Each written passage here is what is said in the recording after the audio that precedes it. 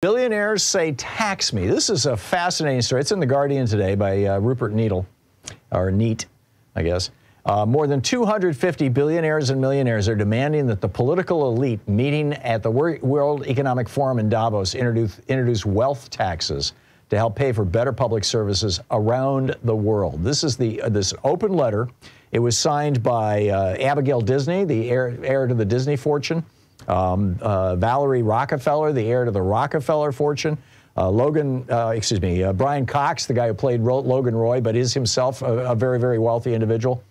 17 signatories from 17 different countries, billionaires and multimillionaires, who signed this letter. And the letter says, our request is simple.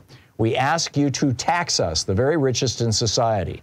This will not fundamentally alter our standard of living, nor deprive our children, nor harm our nation's economic growth.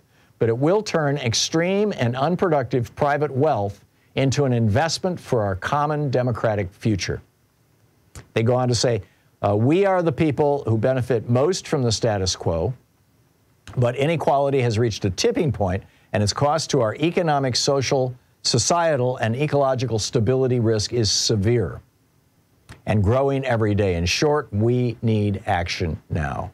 And then there's a poll that was done by Patriotic Millionaires. We've had Morris Pearl on the program a number of times, one of the co-founders, and I think he's the co-president this year of the group. And they polled people across all 20 of the G20 countries, exclusively polling people who had more than $1 million in investable assets. In other words, who were millionaires beyond the value of their house. That puts them in the top 5% of the world, or of the G20 countries.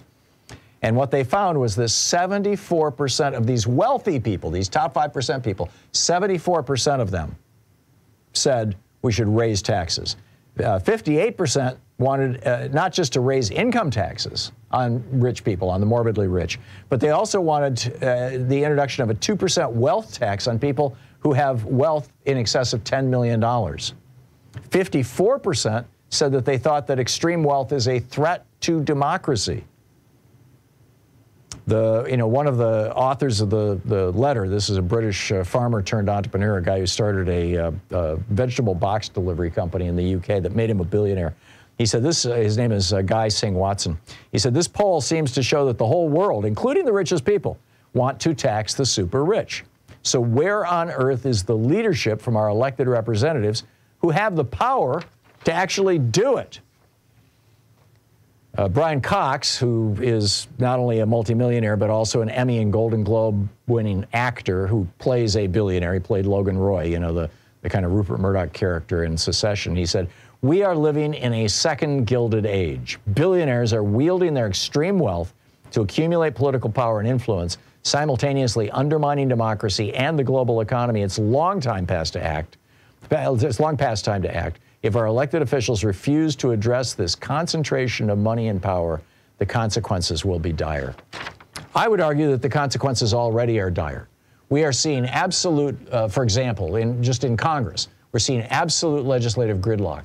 Congress, the only consequential thing in a year and a half that the Republicans, or a year that the Republicans have controlled the House of Representatives, the only consequential thing that they passed, the only law that they passed that wasn't, naming a post office, was replacing the little pins that they have on their lapels. Cost 10 grand or something like that for a new set of pins. This was their big accomplishment. Chip Roy was right. You can't name a single thing that the Republicans have done in the House of Representatives, and now you've got Mike Johnson saying he's not going to do anything more.